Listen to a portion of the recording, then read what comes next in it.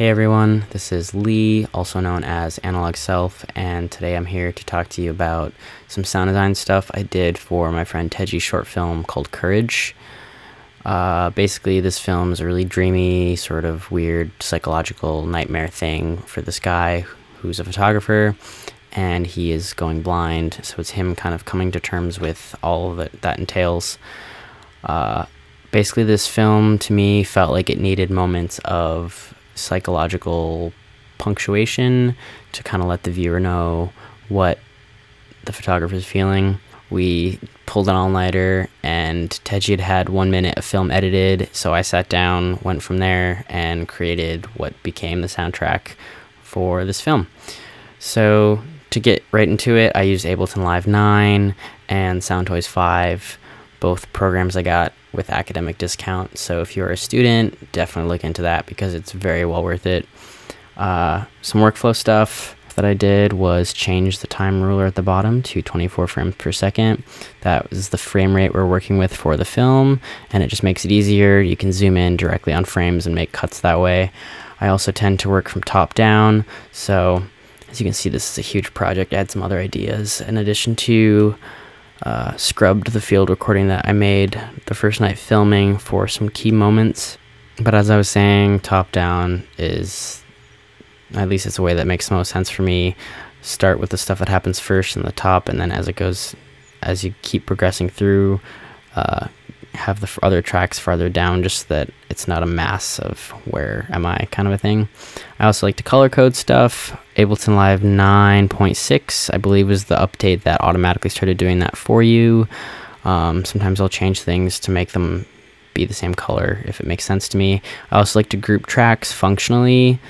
So my music tracks, those are all together. I have the car field recordings that I sliced up.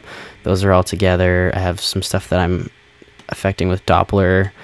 I also use the Wave Doppler plugin, so I'll show you that in a little bit. So to give an example of what I did for the ambience part at 146, here's the sound by itself. Just regular field recording.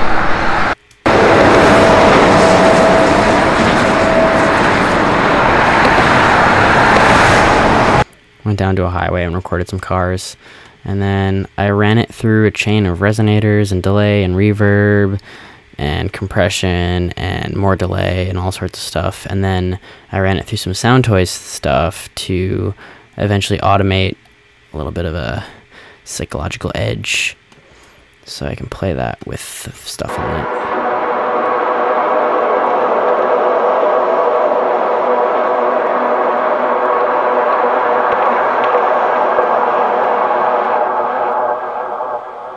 As you can hear, it's very different from the raw recording. So there's some really cool stuff you can do just by layering ambient type effects on something to completely change the way that it originally sounded. Another thing that I did was layered field recordings, such as the cars / field track over here, which I can solo.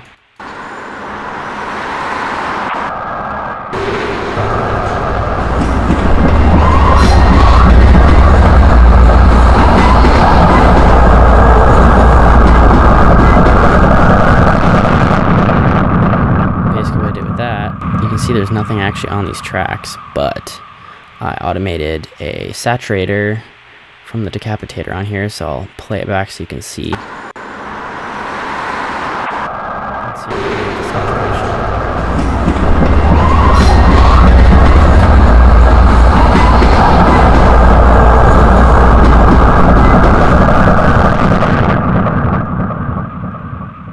So yeah, I had fun with that. I made it with some really cool sounds versus just, by itself, it's alright. But it's much cooler with this.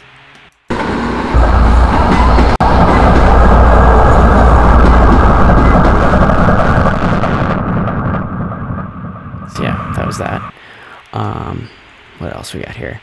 There's a part where I thought that, the character seems like he's kind of like in shock a little bit right now. So this was at 2 minutes 22 seconds. I'll play this by itself. I just used Ableton's operator plugin, This plugin is great because you can create 4 individual oscillators and then choose to route them in a bunch of different ways as an FM synthesizer. I just have them as 2 separate independent oscillators going on, with the second oscillator modulating the first in both cases. So yeah, as you can see in the little diagram here. So I play it back, it's just a bunch of frequencies.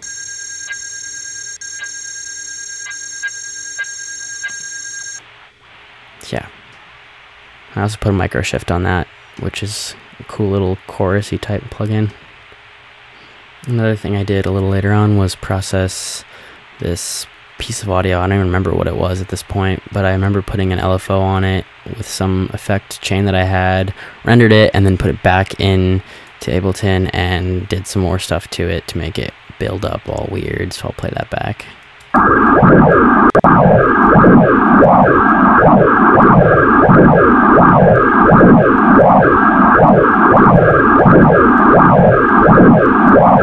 So I just got like a really weird sort of underwater sound thing.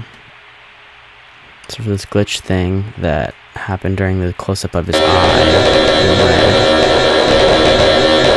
I took like a electricity static sample or something like that, and I put it into a granular synthesis plugin. It was Granulator 2, which is a Max for Live device that you can get for Ableton Live 9 Suite. Yeah, and basically I just processed it, and it gave it this really gritty, grinding kind of sound, which I liked. Another thing that I did was use Wave's Doppler plugin to do some really fun stuff with some samples. And one thing I wanted to mess around with was using acoustic instrument samples and then tweaking them to sound like they're cars and this weird dream. So I don't know if you've ever heard a contrabassoon before, but they are a beast of an instrument. And if you trill them very, very low in their range, I'll just play for you what it sounds like without the effect on it. This is just, so this is an Ableton instrument patch that is part of the Orchestral Woodwinds package. They sampled it at the Boston Symphony Orchestra, and I think they're really great sound bundles. But here's the contrabassoon trilling in its lower range. So you can even hear the keys clicking on it. It's a massive instrument, and it just sounds like a car coming at you on a highway. So I'll play it again. And that's with no effect. So now adding the Doppler effect to it.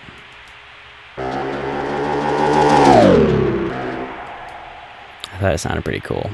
And then pair that with a flute. So here's the flute trilling by itself. And now here's the flute trilling through the Doppler. And basically with this, I just have it set, so I think I automated a momentary, yeah, there's like a manual button, so you can just trigger it whenever you want. And the same thing went for the contrabassoon.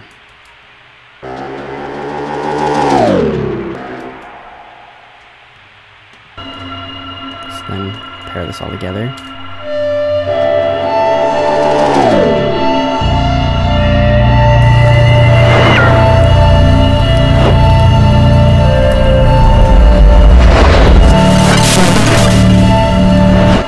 Was a weird little static thing that I did.